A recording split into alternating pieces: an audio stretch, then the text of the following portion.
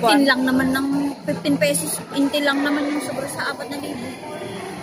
Ilang buwan? Di 5. Down ng 4,000. Ay, 3,975. Tapos ilang GB? Bali mga 4,300. 168. Ay, 128. 21. Pinakamataas. 256. Linaw na. Malinaw naman talaga ang kukuha. Bago. Ito mga graduates. Asan sila? Ayun, picture daw. Ay po, sorry naman. Akala ko ako nag-graduate. Hindi nga natin makilala. Nasa tapat ka. Ayun o. Gingit kasi ay. Ayun. 1, ngiti. 2, 3. Siyan sila mga graduates. Ayan. Sorry naman, naka-timer pala. Wait lang. Ayan. Okay. Asan si Alona? An, ngiti naman. 1, 2, 3. Huwag ka umiyak. Okay. Ito mga sa isang.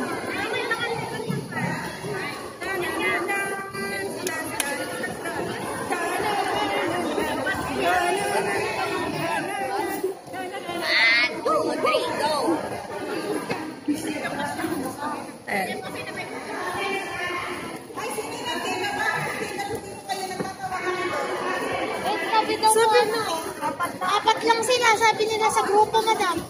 Sabi nila, 4 lang po sila sa akin. Anong 4 na sila? Ano dadali ko lang ako? Kayo dalawa. Ikaw naman po, nangingi na ako. Ikaw naman po. Ngayon po ako.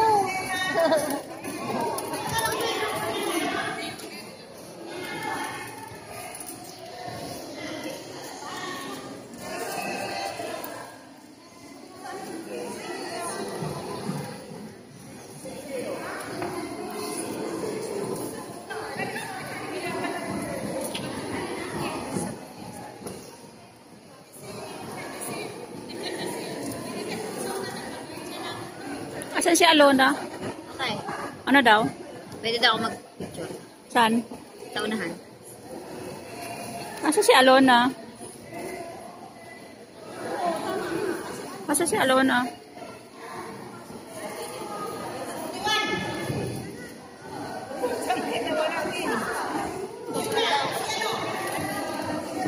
Asan si Alona? Ay! Andun pala siya. Andun pala siya.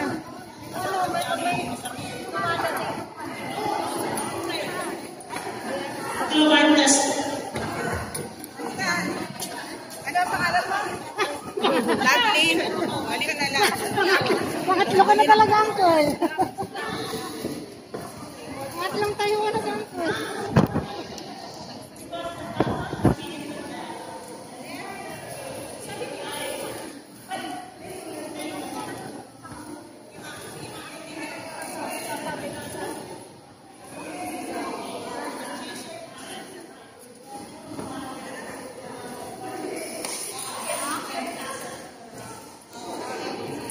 Dapat doon tayo banda para kay.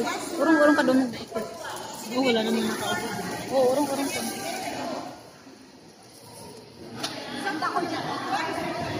Yan.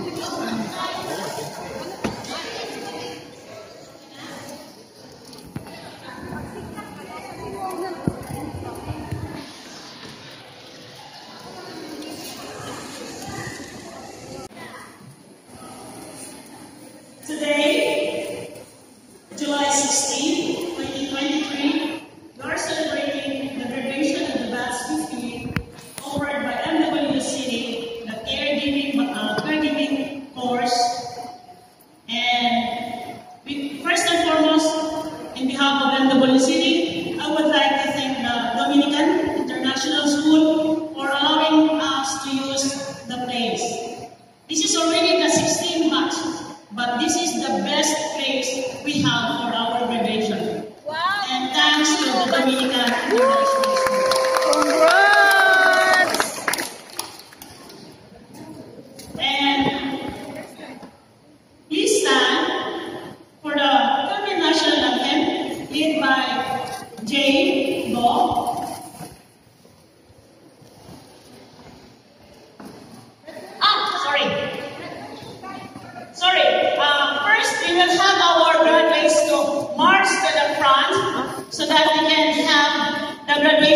college. Ladies and gentlemen, the Batch 15 Caregiving Class graduates of NWC.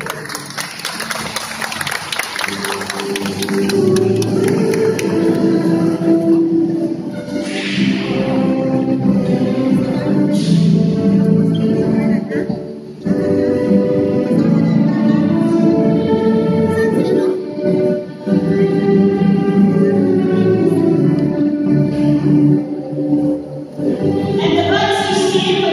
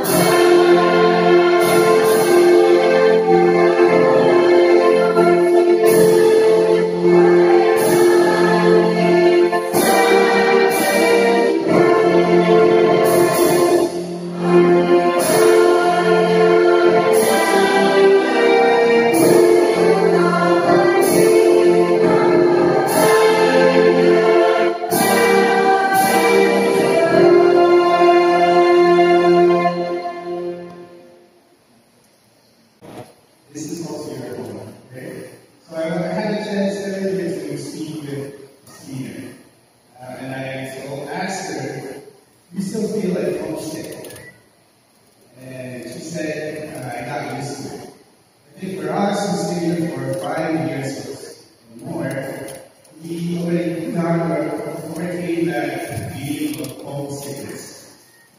But it still do come, right? Raise your hand if you feel that you're homesick now. Right. Yes, so for let's say from city, it's been for 20 years, and I bet I still feel homesick. Because they are always longing for home.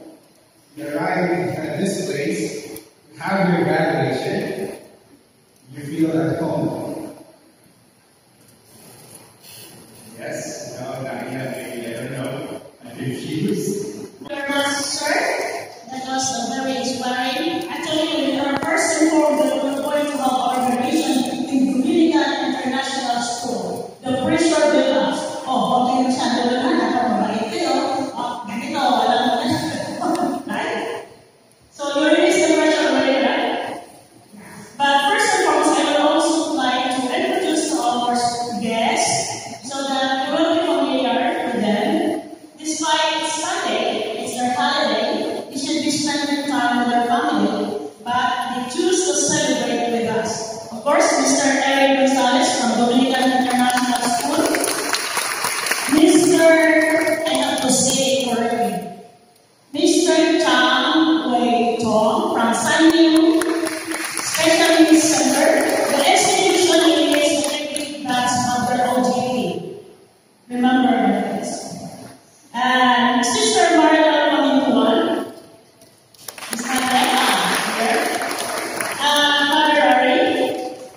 And of course, the lady together with Mr. Chang. Actually, everybody at the back are our guests. They are our choir, mentors, readers, singers, and so on and so forth. So can we give a big round of applause to our guests?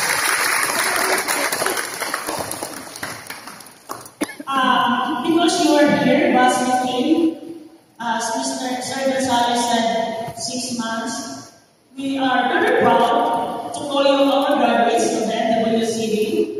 And we will show them, our guests, and of course the basic scene, how you are made. So we will watch the slideshow, how we made you to deserve the certificate and call yourself a graduate of the caregiving batch by NWCD.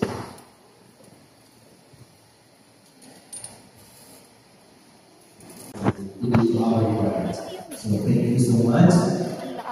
And Parang 7 Thank you very much, Sarah. May I request Father Arnie to read the music? The priest did get the certificate. Father Arnie, he looks like more Filipino than Indonesian, right? Are you sure? Our next speaker is our deputy director in the WC, who has been the anchor, the pillar, the building, everything that NWC has, the support and everything. And there's no further words to express how grateful we are in NWC that Father Ari is our deputy director. And now he will give an inspirational talk to all of you. So that we can